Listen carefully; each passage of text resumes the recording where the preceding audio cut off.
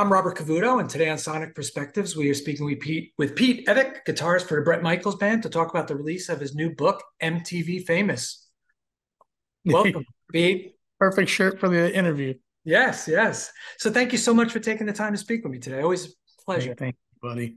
Thank You know, you. before, I always say it's when someone asks me to do something once, it's an honor, but getting to return, and this is my third time, yeah, technically, so that makes us real friends now. that is. And I just wanted, before we got into the book, I just wanted to talk a little bit about um, my wife and I really enjoyed the show at Party Gras. We came to see you out in PA. It was tremendous. I mean, Yeah, really a lot of fun, high energy, all the bands and all the singers that came out with you and Bret. Fantastic yeah. show. It was an interesting take, right? I mean, it was, Live Nation took a chance with Brett's idea. They weren't quite sure. I remember all the meetings, and Brett has talked about doing that Party Girl thing. And originally, he wanted no opening acts. He wanted the whole thing to be 3.5 hours Yeah. of Party Girl guests like that, Oh like my God. nonstop. And Live Nation didn't quite understand that, so they were like, "We'll meet you in the middle. We'll put a couple of openers on the spot and let you do the Party Girl your set." And I remember none of them quite understood. Nobody understood it until opening night in Detroit, and all the management teams and all Live Nation reps and everybody were there, and they saw it with their own eyes. And they're like, "Oh, this is super cool," and they understood all of a sudden. They got it. Yeah. And Night Ranger was fantastic. Oh, Wow. they're so great every Oh my time, man. God. And Really? Starship was great too, man. Yes, What a absolutely. great, they sounded great every single night. I've never seen them before. They were a little bit before my time, so it was really Yeah, good. yeah. And that What's singer was tremendous. It's funny, everybody's like they're a little bit before my time, but you knew every song, didn't you? Absolutely. Yeah, you Absolutely. never think about those songs as being Starship songs. They're just radio songs. They're songs you heard on the radio. Or MTV to your, Yeah, they were yeah, big on, a lot of them were big on MTV. yeah, yeah, absolutely. Yeah. So, you were spot on also with your guitar playing, from the Poison songs to the Journey songs to the Sugar Ray songs.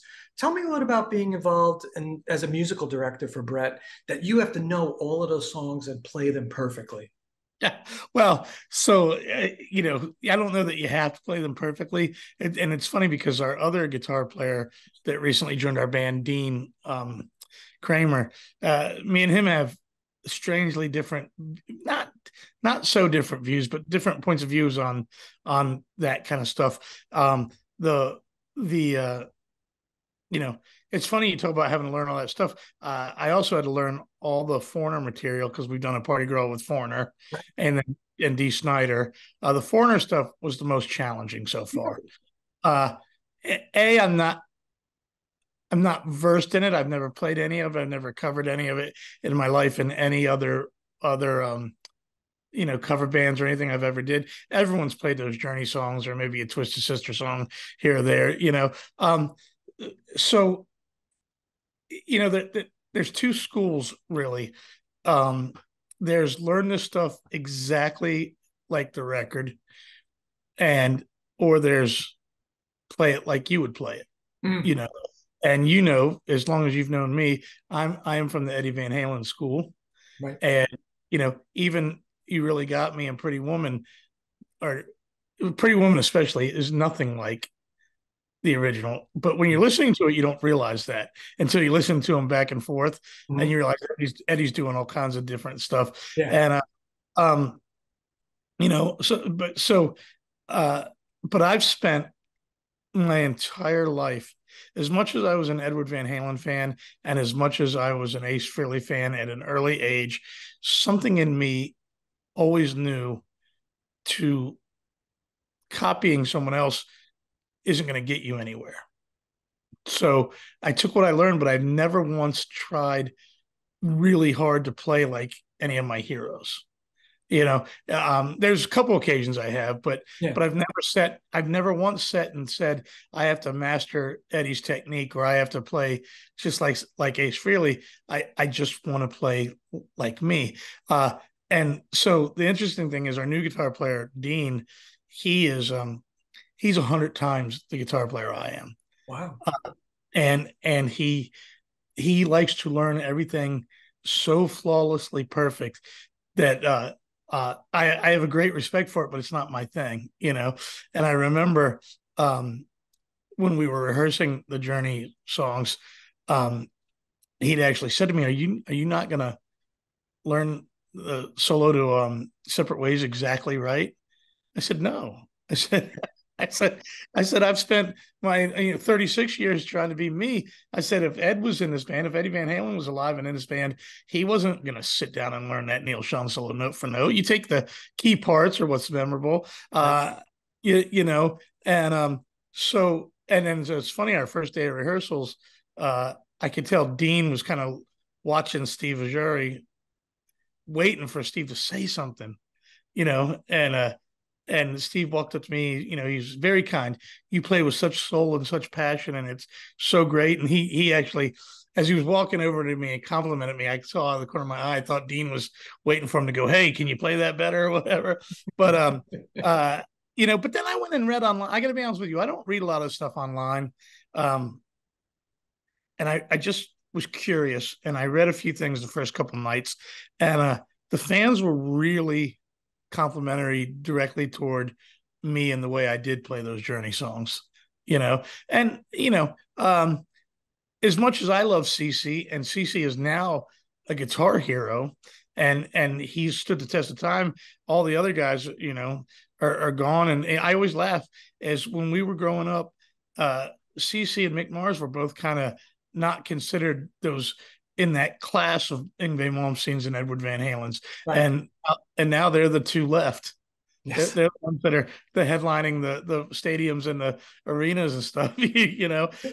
But it's I'm never really judged on playing CC stuff by musicians, you know. And so I went online after 20 years of being the guy that plays CC stuff, and read in the reviews, people said I nailed the Journey stuff, and it felt great because Neil Schon is a guitar hero and a guitar legend, and everyone thought I did his stuff justice, and that was an amazing feeling. It was an amazing feeling. And then Lou Gramm posted on my site after we played with him. He made this wonderful post about how I added this great swagger to Jukebox Hero, and he can't wait to do it again. And you know, but there is pressure because let me go back and rephrase that. There is pressure because I do go back and I do learn them exactly.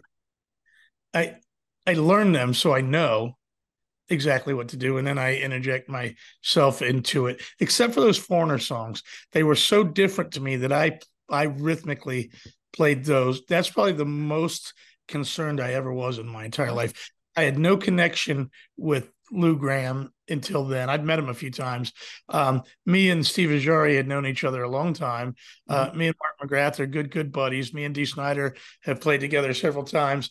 But Lou, going in cold, we played a stadium the first night we met him.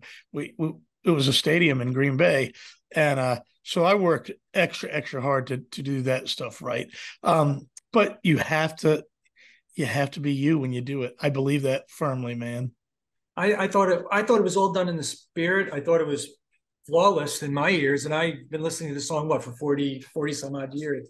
Yeah, So yeah. I enjoyed it, and I thought it was spot on. In So, spirit is correct. In spirit is correct. Yeah. and it was good. And I have to wonder. In the book, you talk about coming up through the clubs, slagging it through, some of the worst clubs and some of the big clubs and the small clubs. And how did playing those cover songs night after night help you as a songwriter to understand melody and hits, as a guitarist, and then, of course, to be Bret's musical director? You know, it's funny you say that.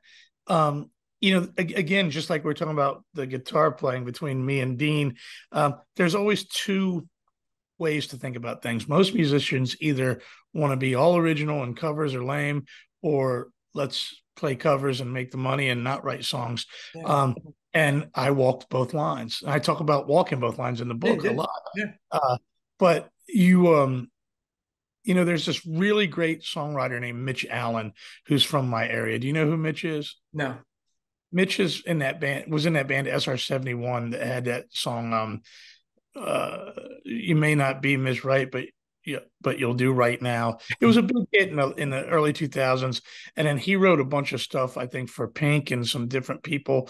And he was in the same boat as me. He would play covers and originals, and playing those covers teaches you how to write songs. Yes. It teaches you things you just don't think you know, and you have to do that. It gives you a sense of melody and technique and different things that, but it also gets boring. I think I told this story in the book, and if I didn't, it'll be an extra note exclusive on your show. Is I remember we were playing this club in Panama City, Club La Vila. Mm-hmm. And at Club La Vila, you play 7 nights in a row, and which was a great payday for a cover band, because in the early 2000s that disappeared.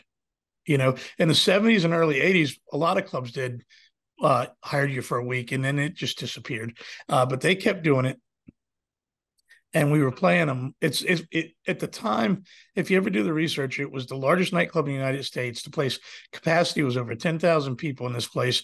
What's that? That's huge. It's huge. Club. And it was right on the Gulf of Mexico, and it's where MTV chose to do their spring break filming, their spring breaks back in the day. And I remember it was one Monday night, and getting to the off season, and then it starts to get slow, and you're playing to 5 or 6 people. And I remember turning to my drummer at the time and saying, all 4 sets tonight, every single song, I'm going to play the Come On Feel the Noise guitar solo. I'm going to make it fit in the right key and the right tempo, but I'm going to put this solo in 60 songs tonight. Oh my God. I did it. Every single song I managed to put that in there. And so there was some boredom to be in the cover band hustle like that. Right. But that was also a test too, to be honest with you, to see if on the fly I could switch the keys and make that solo work in every single song, Right. So it was even when you were goofing off and being bored, I think I would always challenge myself from a cover band perspective, but it certainly teaches you how to write and as far as it helping me with being a music director with Bret, it is important that I have such a giant catalog of cover music that come through, because Bret at any given time will go, hey, do you know Margaritaville? Let's do that tonight. You know what I mean? Or, hey, I've heard you play. I remember one night we were playing the Super Bowl party in Indianapolis. The last time I'm such not a sports guy, forgive me. The last time that Indianapolis hosted a Super Bowl, we were the entertainment for the pre-party the night before at the stadium, like this giant crowd. And I don't know, was that? You were on the field? Outside the field, the stadium, yeah. But we've done it on the field several times for different NFL and MLB stuff. But Bret, we're in Indianapolis, Indiana, or Illinois. It's Indiana, right? Indianapolis is Indiana. And he said, let's do Pink Houses, like on the fly. Yeah. Not before the set, like on the stage. Right. Let's do Pink Houses. Now, he knew I knew it, and now it's funny I'm telling the story now, because now that I've written that book, it's obvious that I know that song, because the whole book opens with me talking about Mellencamp. But he'll do that sometimes. He'll just call. One night he called Bob Seger, take those old records off the shelf. So the ability to swing those covers and stuff like that, I think, has aided me in being Bret's music director. That's great. Yeah, I spoke to Niles Lofgren, who plays with Bruce Springsteen. Yes. And he said Bruce will call audibles. Yeah. Right there on stage. And he would just say, let's do this song. And he had to know the whole Bruce Springsteen catalog, top to bottom. So that's right. It's very nerve-wracking. Yeah. That's cool. Nils is from Washington, D.C., where I'm from. Okay. I've only run into him once when I was a real young kid. I don't know much about what he does now or where he's at, but he it's funny. A lot of people say things about, I think this person's underrated or that person's underrated. My favorite of all underrated is, I think Alex Van Halen's underrated. No, he's not. Everyone knows he's fucking great. Yeah. Like, he's not underrated. You know what I mean? But I would say that Nils Lofgren is an incredibly underrated player. I agree. You I know, think that's just a common word now. Everybody just oh associates. yeah, Oh yeah, he's underrated. Been around for 40 years. He's underrated. No, it's yeah. not. I heard someone the other day say something about Stephen Piercy being underrated. I'm like, yeah, round and round, Right. super underrated. You know what I'm saying? I heard that with Steve Stevens too. Underrated. Where have you been? Yeah, he's a guitar hero. Steve He's a Stevens is, guitar hero, right? yeah, He's and not he's underrated. incredible. He's That's cool. incredible, man. I saw Billy Idol right before COVID, and Billy was great. Billy shocked me how great he was, but it was the Steve Stevens show without a doubt, man. Yeah, I You love know, Steve. yeah, I saw them and Brian Adams, and I'm a gigantic Brian Adams fan, and that's another one. Keith Scott. It's funny, maybe he's underrated because him and Mike Campbell. Do you know who they are? No. Mike was Tom Petty's guitar player, Okay. the guy that played on Boys of Summer.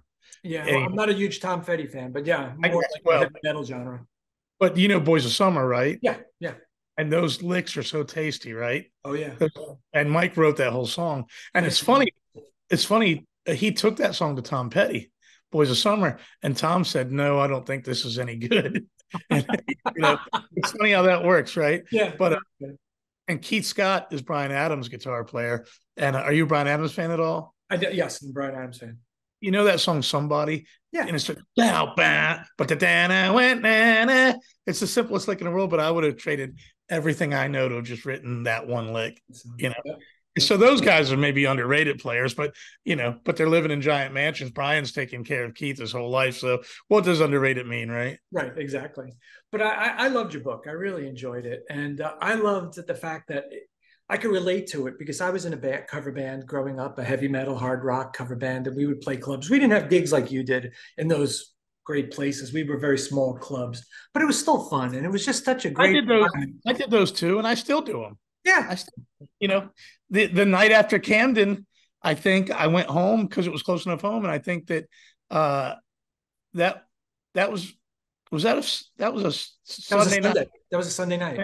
And I think I went home, and Monday night I played this little brewery acoustic with me and my drummer Chuck, and I played for 3.5 hours for probably 4 or 5 people, and I still to this day love doing that as much as the big stuff.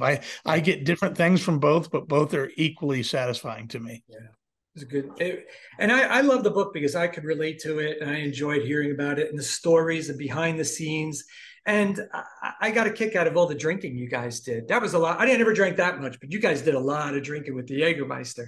Yeah, it was ridiculous. It was ridiculous. Jägermeister dispenser on the truck. Right. There's a handful of times On the bus.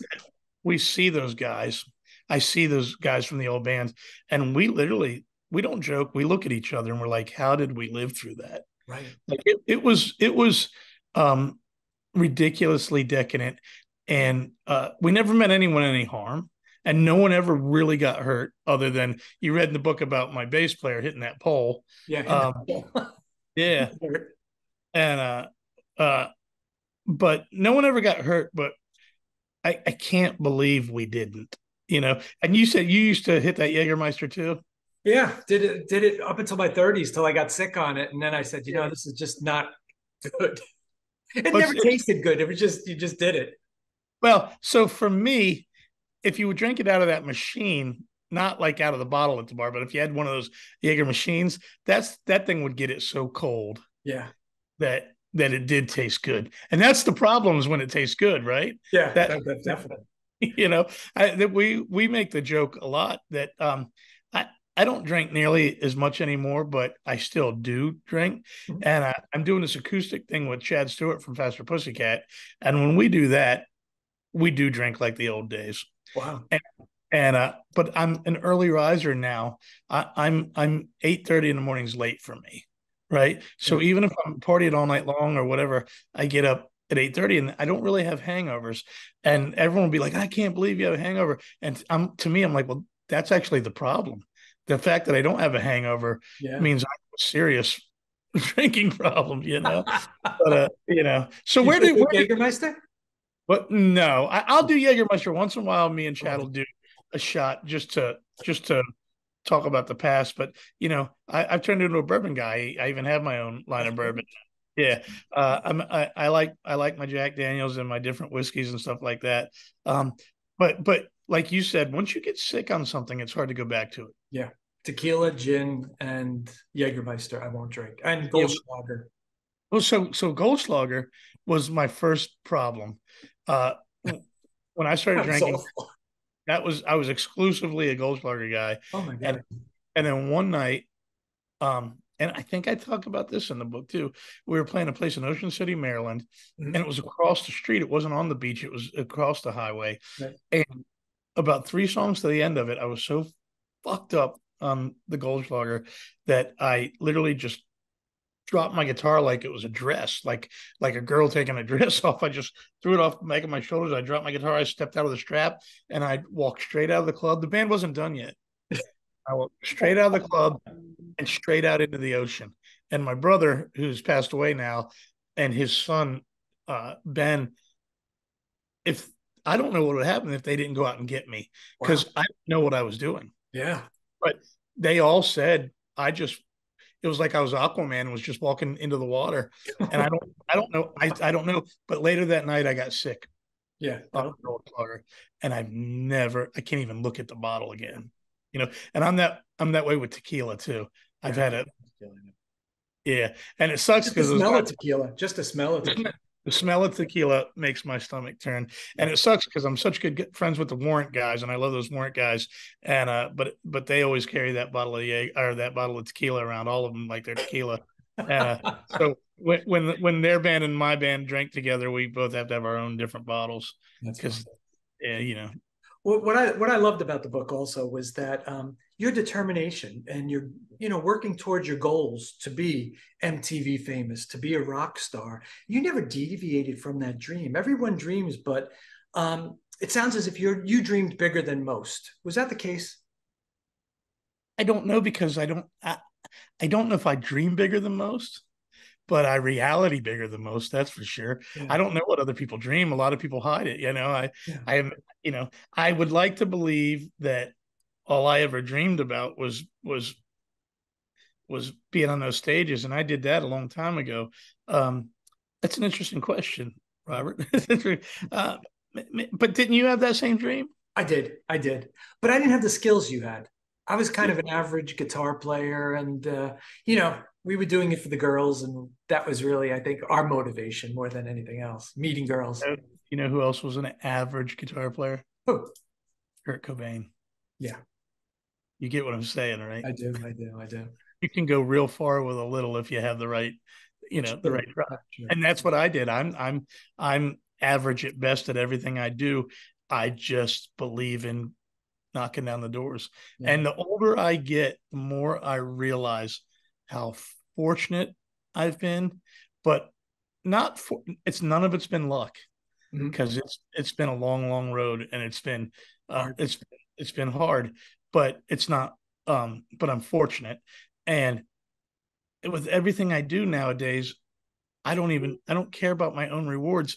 All I think about is hopefully someone sees me and goes, if that fucking dude did it, I can do it too. That's To great. any Whether it's the candles or the bourbon or writing a book or just minutes before I talk to you, I actually launched my brand new company, the Virginia Sauce and Spice Company. Cool. Like at 6 o'clock tonight, we launched it. I've been working on this one longer than I've worked. This has been the longest lift there's ever been in my life. We started this one before COVID, and we just launched it today. So like over Congrats. 3 years of work.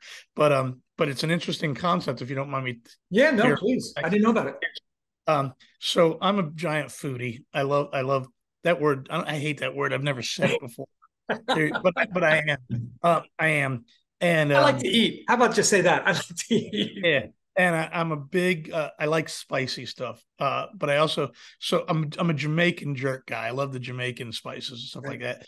And so for years and years and years, I would make this marinade when I would have parties or cookouts or things. I would make this marinade that you could put on chicken or shrimp, and it had it. I call it influenced by Jamaican, but it's 100% unique. If you were to have it, you would believe that it's something you've never tasted before, and Nice. it's very sweet and it's very spicy, but it's unique. And so I have tons of friends that make barbecue sauces or make Hot sauce. dry and or all these different sauces, and none of them do anything with it, right? So I wasn't very interested in being in the food business, but in my brain, I went, let me figure out how to do this, how to distribute food and sell it, Mm-hmm. and show my friends.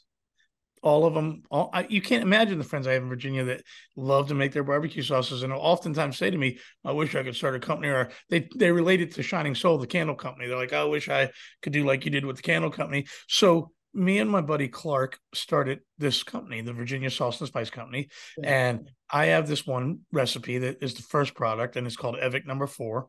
And Clark is like the most famous chef in our town. He works for almost every restaurant. He comes up with menus or recipes and all this stuff.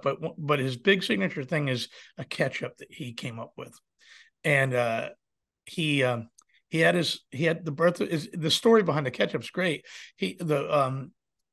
His son was born, and because Clark is such a food guy, he was, he knew that the first thing we do as parents is basically addict our children to ketchup. Right off the bat, you're putting ketchup in your kid's mouth. It's the first real flavor after baby food they get, with their McDonald's fries. Good. And, and so he thought, why don't I start with trying to make the healthiest version of ketchup I possibly can? Because he didn't want his own kid to, everyone becomes a diabetic now. I mean, Yeah. Brett's the king diabetic, but I mean, it's like, it's a monster, but it's Yeah. because of the way we all eat, and so he has this ketchup, but the way we've designed the company is I took from the music business is it's going to be the Virginia Sauce and Spice Company is going to be run like a record label.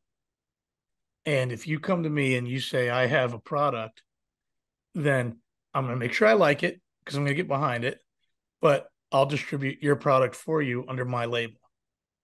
Right. Very So, cool. because So I'm not going to be making a bunch of new recipes. I don't have time for that. I don't have any interest for that. I had that one recipe that started the company, but from here on out, it's for my friends and for other people in my area that can't get the business sense behind a food product they may have. That sounds awesome. What a great idea. I Yeah, wish you the best. And I'll put a link Oh, uh, right. on the part of the text part that, could link Yeah. to hook it up. Yeah. So maybe I do dream bigger. Maybe I do. Good for you. Yeah, that's the way you should. Yeah. And I was thinking to myself too, you mentioned it earlier, was I was in the cover band, you were in the cover band, but your dad and your parents were very behind you with that. They even, so to speak, your father took a second mortgage to Yeah. get you a recording studio at a Right. young age. I forget how old you were, but at a young age, they hooked you up with a business. So they must have believed in you. My parents were like, get a job, Yeah. go to My college, parents, get a my job. parents were the exact opposite. I often say that was the one difference in me and everyone else that I know that, because there becomes, when you get to a level that I'm at, which, I'm not Bret Michaels or John Bon Jovi, but I'm a professional musician. This is real. I do this for a living. When you get to that level, normally I'm sure all your friends growing up, you were all musicians because that was your clique, right? Y'all, That's why we hung out. Yeah. and you start to think to yourself, what didn't happen for anyone else? And my mom, man, she was clear. She said her exact words were, put yourself in a position where the only way you'll be able to feed your family is with that guitar. Just make it that way. Basically paint yourself into a corner is what her rule was, and come out fighting. And that's what I did. But I took it a little different than that because I learned how to produce records and make records, engineer records. I learned how to do live sound and I was also I was a teacher. I taught guitar, I taught vocal, I taught piano. So I learned how to be in the music business. It wasn't to me just about playing the guitar Yeah. or singing. And I think that's what got me through, because teaching guitar is great money, and it's a lifesaver for a struggling musician that really isn't getting that 9 to 5 job. I did. I used to drive to kids' houses. I worked in the mall in a record store, and the kids would come in buy the heavy metal albums and the rock albums, and I would say, "Hey, do you play guitar?" "Yes, I'm just starting out." I say, "Hey, let me teach you," and I would Yeah. charge like $8 or $9 an hour and drive to their house a couple of towns away to do it. And Right. I was 18, 19 years old, and I was teaching them beginner stuff to. That's right. And it was, Right. they learned, I benefited, and it was good. And I still have those kids. Some of those kids are my best friends to this day. Still know them, right? Yeah, yeah, right. That's I it. know a handful of the people that I used to teach, and I still keep up with the teachers that I learned from. I Yeah. actually hang out with my high school music theory teacher. He comes to see my shows, and That's nice. we're better friends now than we ever were. The weird thing though is it's 36 years later, and he looks identical. I'm the one that got older. It's really, really strange thing. But y- y- you know, what record store did you work at? Record Town. I All worked, right. and it was in the mall, and it was a record. It was a chain, and it was called Record Town. Yeah, yeah. I mean, it's funny. Like I think about my kids, especially my youngest, who's pursuing a career in music. They'll never know Yeah, that feeling. I Yeah, love that. the only time I ever worked not at a music store like guitar store was a brief time I worked at a record chain down here called Waxy Maxie's, and but it was cool. Yeah, it's It's where fun. it was like you were breathing in your own education at your pace. It was I worked there about the time that the Edie Brickell song was huge. Um, what Wow. I am is what I am, that Yeah, song. yeah, yeah. And I remember we would never fight. We would let each other play it. But the one other person that would work when I worked loved that record. And I think, if I'm correct, Skyscraper from David Lee Roth had just come out that same time I was working there. And so all day long, we'd go back and forth between Edie Brickell and David Lee Roth, Edie Brickell and David Lee Roth. Yeah.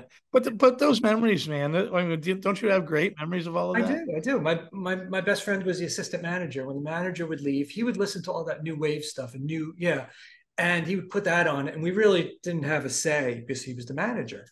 And my buddy was the assistant manager. And when he left, it was all hard rock. Yeah, right. That's what and we would just be selling tons of hard rock out the door when we were playing it. But Yeah, I yeah. was there right when Whitney Houston released that album with the orange cover. I forget the Uh-huh. name of it. And then Bruce Springsteen put out his box set where it was CD, cassette, and album. And Are that you a was Springsteen fan? I'm the hits guy. My wife is a big Bruce Springsteen, Elton John, Billy Joel fan. That's kind of on the end. And Brett. And Brett. Have you watched his thing on Broadway though? The Netflix No, special on Broadway. no, It is the most fascinating and amazing thing I've ever seen as far as musician kind of specials. I gotta check it out. But him playing the songs is irrelevant. It's his storytelling between the songs that's captivating and fascinating. You could literally just fast forward through the songs. You know what I Yeah, mean? So it's interesting. He cracks me up though. He tells that story, and I don't know if you know this. Maybe you do. He didn't even have a driver's license when he wrote "Born to Run." mm-hmm. He'd never even driven a car. Oh, that's funny. It's a fascinating story to hear him tell it. I have to check it out. Well, it's on YouTube, you said, or Netflix? Oh, on Netflix. Yeah, Netflix. I yeah, got to check it out. I will yeah. definitely check it out. We talked about you slugging it out in the clubs and your father supporting you. What was Plan B? We're not talking the Candle story yet, but what was Plan B in your mind, young Pete? There was never. There was, and it's funny. I still talk to people today, especially after writing the book, and some of my old friends and people have bought the book and call me up. There just was never. There was never. I talked to a lot of Robert. musicians who say the same thing. Yeah, it wasn't. It wasn't a. There was fear though. When the grunge thing hit, I was scared to fucking death Yeah, because we had what it took if the music would have stayed the same. And I talk about that in the book. That's why I opened that recording studio. So maybe the studio was Plan B, in the back of your mind, yeah. learning to produce records. But it was, it was that grunge thing was a really weird time for me because I learned, without trying to insult people, I learned how do I say it, man? I crack up when I think that at that time Bon Jovi had sold 40 million records, and all of a sudden, because someone else said he wasn't cool, 40 million people weren't coming to see him anymore. Hmm. Do you get where I'm going? Like I that get was it a totally. Yeah, I've heard this that was story. really, I think about that with Nickelback. I understand a lot of people don't love Yeah, Nickelback, but Nickelback, like what happened to the 80s bands with the grunge, singly happened to Nickelback. yeah, They took the brunt for the entire genre. Like they were a giant sellout band, and the next night everyone hates Nickelback. It's weird how that works. And yeah. when the grunge thing came, I watched a lot of my friends put the flannel on, and all of a sudden they were into it, Doing it. and I just wasn't. I just No. wasn't. Now I like last night I went to go see my good friend Josie Scott from Saliva. Hmm. Saliva was more new metal than grunge, Yes. which was much different, Yeah. But he played in his set, he played Them Bones from Alice in Chains. And that was awesome. That was a great song. And as I've grown older, I've grown to appreciate all of it. I do But too. I could have never have faked it. Right. So if that, so to me, it wasn't like I ever went, oh, maybe I wasn't talented enough to do this. I actually went, my job was taken away from me, Yeah. you know, and it's funny because I've actually thought about making a documentary. There's a lot of movies and stories and stuff about the bands like Firehouse and Trickster and I call them that last wave of hard Yes. rock that got there but never reached their full potential Potential, right. because they got wiped off the map. And that's a huge story that people like to invest in. I've often Danger, thought, danger. oh, yeah, I was Yeah. talking to Foley today, Yeah. Danger. Don't miss it out. Yeah, absolutely. He used to come into the mall all the time in the record store. Him and Bruno would come in and they wear their big danger, danger leather, jackets with the Yeah, embroidered I tell a patches. story about Bruno in the book, if you remember. Yes, Did you yes. get all that? Yeah. That's what I mentioned. But what is my point that I was telling I'm you? sorry, I interrupted you. Oh, About the but documentary. I feel like someone could make a documentary about a bunch of the bands that were where I was at, Yeah. where we were climbing and never even signed the deal. Like at least bands like Tough and Danger Danger and those guys, they did sign a deal. They did get to the video. I was that next tier that was going to happen and never even had the opportunity. And it wasn't like, oh, let's go home and keep trying. It was just over. Yeah, it was a done deal. Right. Yeah.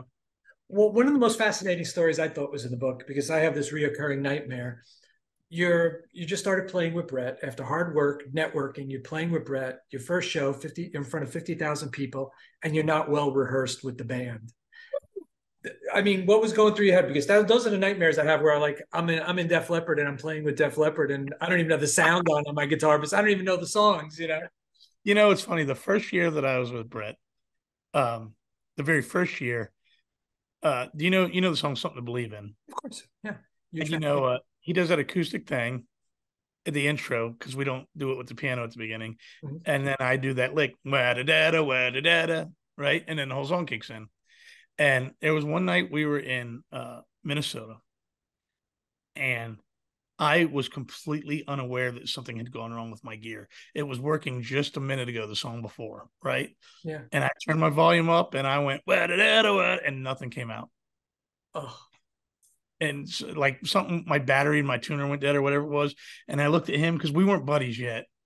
You know what I'm saying? He was still the big, bad, scary boss that I was trying to impress every night. right. And you could tell that it deflated him too, because that's that giant moment when the song kicks in. Yeah, And so that fear lives with me to this day. I can I imagine. play, I play on that stage all night long without a worry. You watch me, Robert. It's not a bragging thing. I breathe the guitar. That doesn't mean I'm great at it, but it's an extension of who I am. You see what I'm saying, I right? agree. It's Yeah, I see it. Yeah, I see it in your face and the notes and yeah, your body but is making the notes come out of the guitar. It's little and body English. and I'm alive and I'm free and on top of the world all night long, except for that minute before I have to do that. Like 20 years later, I'm Still, still scared to death that's going to happen again. that's, You know what I that's a mean? crazy story. So I relate to your nightmares. Yeah. But that first gig, that first gig, it's weird to me that Bret thought it was okay to do that without rehearsing, right? Right. But and it's funny because it goes back to the cover band thing. We learned those songs identical to the Poison records, and if had that been how that was supposed to go, the gig would have been flawless. Right. But Bret himself, any band evolves a song after 20 or 30 years. Whether you think you're playing it different or not, something changes. Right. And you start playing it different. So he had evolved those songs in his own mind in a way that when we played them that night, we didn't play bad. It just didn't lock in. I have never seen it with my own eyes, but I've heard after 20 years from enough people that me and Bret, we have that chemistry. Maybe we're not Dave and Eddie, but we do. We're a team. Yeah. And we didn't have it that night. And it just took a little while to forge. That's all. Yeah. It came shortly after, but yeah, that was horrifying. Yeah. But I was cocky and I thought we were going to kill it, and we probably did kill it. But I thought it was terrible. But a lot of what was terrible wasn't the playing; it was things I didn't like. For instance, during the Something to Believe in guitar solo that night, I turned around and put my foot on the drum riser and played it to Chuck. And Bret was like, "What the fuck are you doing? You're not here to play, Chuck. You play to the audience." And that was a big lesson that I still think about today. In fact, whenever we get a new member in the band, I have to give them that lesson. You're not here to turn around and jam with the drummer. You're here to entertain those people that paid those tickets to see you play. And so that very first night, I just learned an enormous amount of lessons of what pro is. And even when you're in the cover bands, and you might be the best cover band in the area, you probably do something that's so unpro and you don't realize it. How many times I go see a cover band now and they all look at their phones while the singer's talking about introducing the next song or whatever, and they'll look down and they're looking at their phones, or even just having beers and stuff on stage. I'm not an advocate of not drinking on stage. I do a lot, but like the beer cans sitting around, that's a difference in your cover band. And you know what I'm saying? Guns N' Roses, biggest drinking band in the world. And you just learn that stuff. Yeah. I get it. In the book, you also talk about you had a breakdown at one point. I guess is it safe to call it a breakdown, or? It depends on which part you're talking about. Well, you had the breakdown right after you were playing with Bret. After the Real World. Yeah. And then it was at your lowest point, right? And right when you got into candle making, was it really hard to talk about or to put into print the breakdown leading into the epiphany with the candle making? There was 3 or 4 stories in that book that were painful to write. But I felt like it was important because it was part of the journey, right?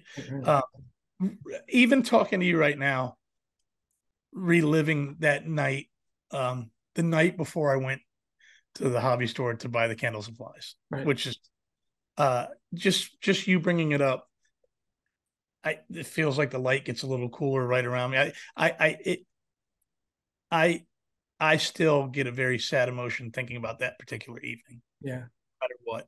Yeah. So yeah. But it was an epiphany, right? It took you out of the depressive state, and you launched, a shining soul from it. And now it's brick and mortar and online. Yeah. It's huge. Yeah. But there's a Keel song. Are you a Keel fan at all? To some degree. I know the first album.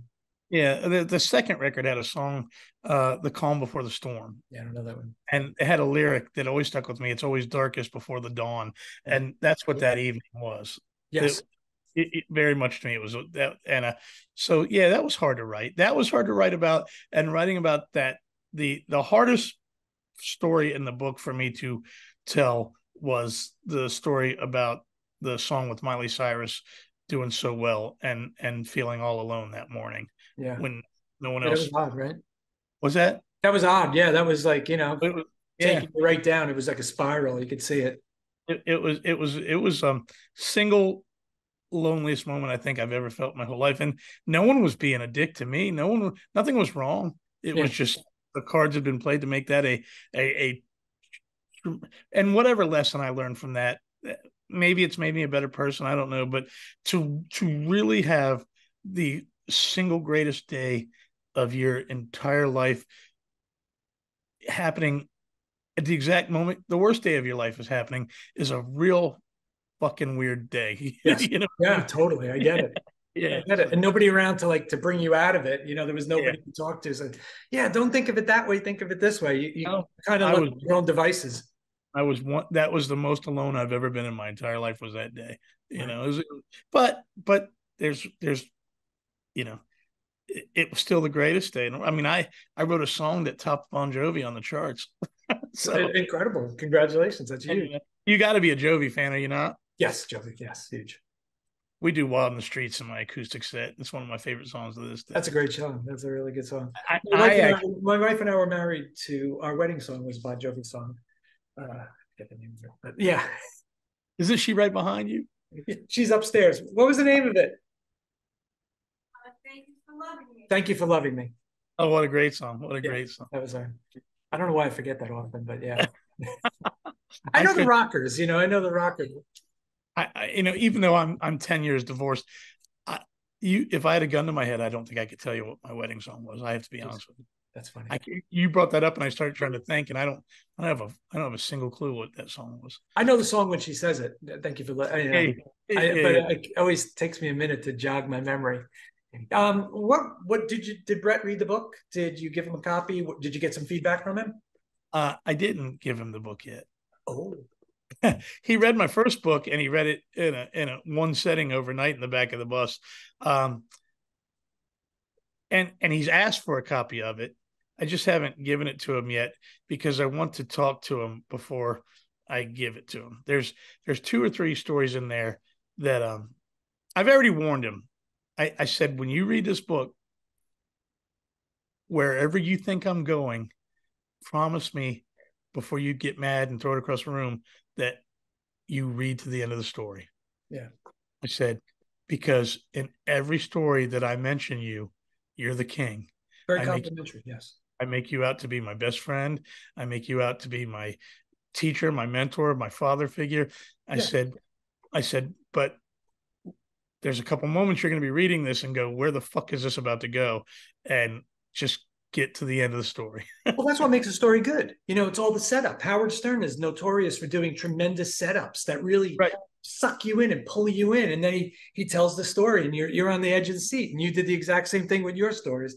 But it was always complimentary. You never said anything disparaging in the least bit. So, yeah. Not at all. But that particular story right there that we're talking about, where he didn't seem to care as much as I did about the song, and if he was to start reading that without being warned, he would get mad. Oh, okay. Not mad, but he would think that I was saying that he didn't care. And I go on to explain that he does care. And it's actually, I think that I make my most proud moment in that book is telling that story. And I make the comparison, because I'm not a football guy, but I make the comparison about what I say.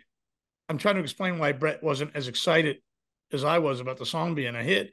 Is I talk about a football player that used to play on a 100-yard football field, who suddenly they've turned the field into a 50-yard field. And no matter how good you do, you can't feel as accomplished as it must have felt to play in that bigger field. Yeah, it's good. So Bret is still a giant, huge superstar. It's just the game has changed. There's nothing any of us can do about the streaming and all that stuff. You know what I mean? Yeah, and he's used to that world differently than what you were used to selling. Again? He's very different. He's used to that world back in the day of the 80s when it was all about gold records and sales, and now it's all about streams and listens and stuff like that. It's a different world. YouTube views. Right. I want to be respectful to your time. One last question. What's your relationship like with Cece? Because you were on tour with Poison for a while as, I guess, a friend of Bret. Yeah. So, I'll say this.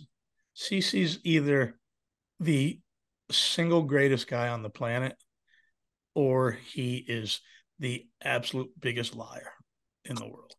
He's one of the two, because he may hate me. I've never heard anyone say, everyone tells me he says wonderful things about me, but when we're together, he takes his time to spend with me. We talk, we hang out.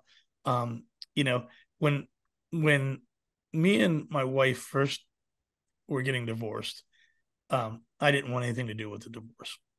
And the truth of the matter is, I didn't want anything to do with her anymore. Yeah. But I didn't want to do that to my kids, right? Mhm. Um, and I was so fucking twisted and upset about it. And my ex-wife at the time was a bartender, and I'll never forget. Cece called her at 1:30 in the morning and sat on the phone with her for almost 2 hours, trying to explain to her the value of saving the marriage. Wow. Like, like, so there was Really a nice. moment. There was a moment in my life where Cece essentially came to what I considered my rescue. Yeah. You know Yeah, what I mean? absolutely. But Absolutely. but but he's so nice to me, and he's complimentary to me, and we laugh and we have a good time. I remember I remember one time we had a Poison rehearsal, and a lot of times I go to the rehearsals, and I'll sing for Bret just so he's usually taking care of other business and stuff like that. And there was this moment where me and Cece both had acoustic guitars, and somehow Bret ended up right between us. And uh, the look on Bret's face was a fear, and it was just this neat moment that me and Cece were laughing that Bret was stuck between both his guitar players. What a terrible place for a lead singer to be, you know what I Yeah. mean? And someone took a picture of it. Me and Cece holding up the guitars with Bret in the middle, and but the picture never surfaced. There were so many people in that room that night, and so much happening. And me and Cece both said, "Someone get a picture of this," and I don't know who did or whatever showed up, but Cece's great, man. And all he cares about right now is that kid of his. His kid Valen's a drummer. Have you seen this kid play the No. drums? No. He's a monster, man. Really, Like he could have joined the Foo Fighters. really not good, huh? And he's young. He's young. Um, but the answer to that is I have all the respect in the world for CC. He wrote those songs and those hooks, and he's kind to me. I remember on the stadium tour, I came out to the Washington D.C. show, which was maybe 6 shows in, Mhm. and the whole news about him playing Eruption had already made waves. You know, they put that big Van Halen flag up Right. on the video screen, and he played. And when he caught my eye that day for the first time, I hadn't seen him in a couple of years, and he ran over to me. He goes, "Is it good?" I said, "What are you talking about, Cece? You know, is it good? Am I doing it good?" I said, "You don't have to ask me that." I said, "You know it's good. You know it's great." He goes, "Yeah, but you're a Van Halen fan like I am, and is it good?" I said, "Cece, it's fucking great. You're playing it flawless." And I thought it was neat that he asked me that, Yeah. because if anybody in the world could have a problem with me, it's him. Right. You know, That's what I was thinking. every day that solo band plays, maybe it should be Poison, and maybe I'm taking money out of CC DeVille's pocket. And Right. there is one guy in the band that hates it with a passion. I The know. the solo band, you know, I know. but CC's great to me. I can't say. And the other thing I can't say enough about CC is, no matter how good you think he is, he's better. He can play you every Malmsteen lick you ever heard. He Wow. can he can play every Van Halen lick you've ever heard. And if you're ever backstage at a Poison show, he wakes up in the morning, he does his jog. He's famous for his jogging, and then he sits in his dressing room and he plays the fucking guitar all day. And he's and he'll laugh. He'll go, I get up on the stage and something changes. And, it's the difference becoming an entertainer versus a musician. And when he's on the stage, he's entertaining.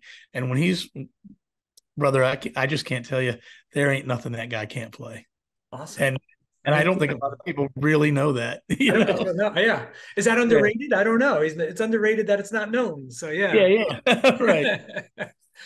Well, listen, Pete, I want to thank you so much for your time. I love the book, MTV Famous. It's tremendous. And I I wish you the appreciate best with it and your new venture with your sauces and your new venture with or your existing venture with your candle making.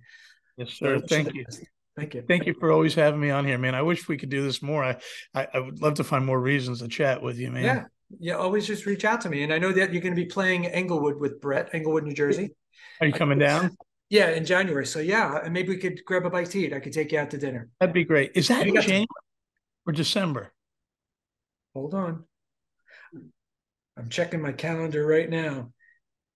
December 14th. Sorry. My bad. My boy. My bad. December 14th. Yeah. Sorry.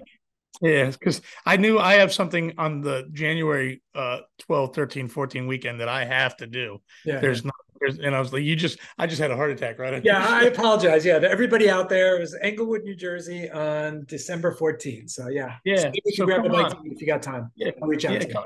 And let's learn some songs and you jam at sound check with us. When's the last time you played with a band? Do you still play at all? I still play, but not with a band. I don't want to Yeah. embarrass myself in front of you, but What is we'll do a simple AC/DC song or two.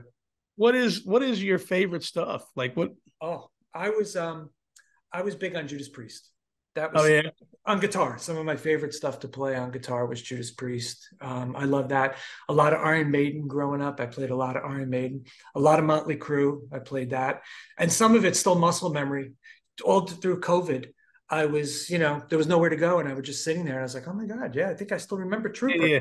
You know, in the acoustic gig that I do with Chad, my favorite part of the night is we do this kind of mashup where I do Uncle Tom's Cabin, Run to You from Bryan Adams.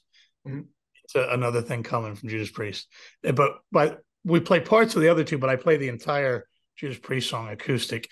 And we did it the other night, and the guys in Trickster, we opened up for the guys in Trickster, and they couldn't believe it. That was when we walked on stage. The only thing they could talk about was the acoustic Judas Priest track. I'm good friends with Steve Brown.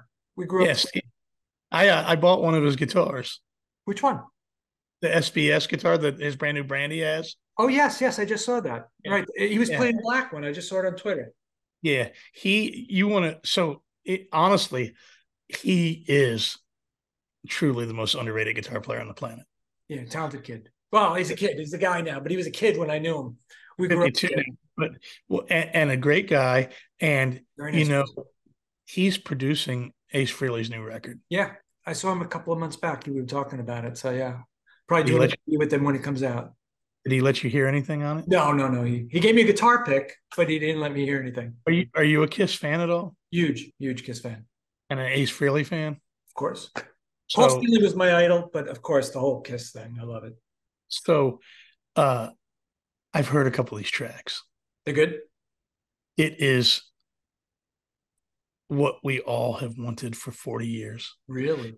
It sounds like what should have been the follow-up to his solo record in 1978. Oh my God. It feels like that, buddy. It feels like Rip It Out, and it feels like Rocket Ride, which was on Alive too, but Ozone and yeah. Brother, I got chills talking to you about it right now. I wasn't supposed to hear any of it, but we were in the dressing room and I talked to them and they're letting me hear it. And it is, and Ace is my friend. Ace is a good buddy of mine. He gave a quote in my book. It was the most amazing thing in the world that when he agreed to do that. But if you're a Kiss fan, this is what you've been waiting for. All right. Awesome. That's great. That's great. Yeah. I got to talk to him about it when I, set something up and yeah. Well, thank you so much. Thank you so much for your time. Really pleasure speaking with you. And thank you for everything you've done for me in the past. I can't thank you enough. And I'll see you in December, not January. December 14th. I will see you. All right, brother. Thank you. All right. Take it easy. Bye-bye.